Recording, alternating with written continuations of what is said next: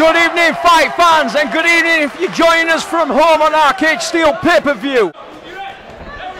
Nice foot movement by both fighters, keeping nice and mobile. Big body shots!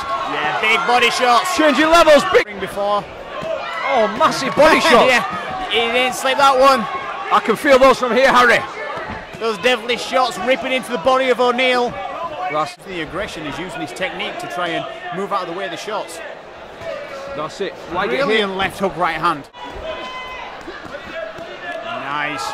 Barnes very much the aggressor. Yeah, he's putting the small shots in and then loading up with the big hooks to the body. It looks like Wayne O'Neill's complaining about his back.